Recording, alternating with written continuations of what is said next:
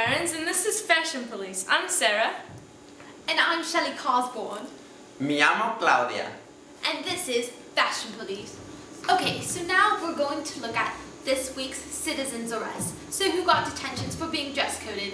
Who needs some beautification? Campus beautification, that is. Our first violators are girls who wear spaghetti straps. And I'm thinking, spaghetti straps more like angel hair pasta. I mean, seriously. Do their mothers know that they're going out in public wearing noodles as straps?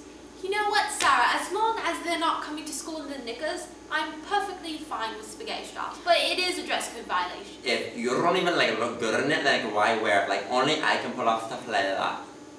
Okay, now even worse than girls wearing spaghetti straps are boys in tank tops. Only I'm the one that can pull off the tank top like that. I mean, honestly, boys, nobody wants to see your girlish arms. Nobody. I mean, unless they have big muscles, then I'm fine. No, not even then, because then it's just it's sausages spilling out of their castings. So as you can see, Barons, spring is approaching, days are getting warmer, and girls' clothing are getting smaller. And that's it, Barons, for the Fashion Police. See you later, Barons.